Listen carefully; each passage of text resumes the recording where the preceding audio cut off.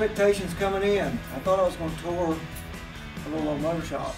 Came in, found out that I was really updated on the new technology out there.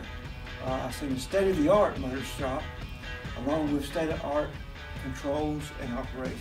So it was very impressive, very impressive.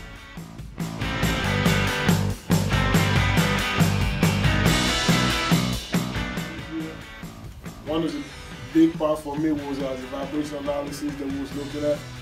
That you guys got set up. I got a chance to see that. Worked pretty well for me. And got to learn some new stuff. E300, C445, something that I never had to work with. So, and I know I got some resources that if I got some different applications that I need to work with and need somebody to help, I know I can contact you, you can contact Kate, and we can work it out.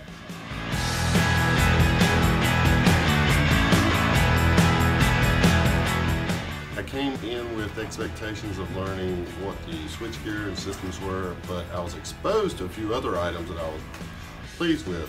One being the new technology and the drives, one in the cross-line contactor technology from monitoring data systems along that line, and some of the wireless vibration systems. So I think overall it was a very successful time being here this morning, for my part.